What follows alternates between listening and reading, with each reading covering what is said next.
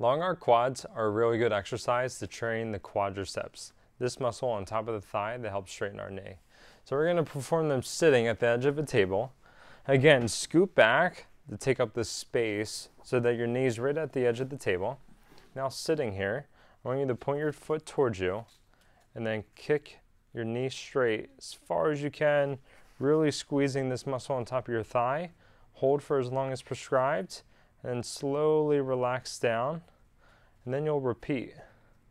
So again, the big things that we're focusing on are really squeezing this muscle on top of the thigh. It should feel really tight at this position when your knee's all the way straight, and you'll just repeat for as many as prescribed.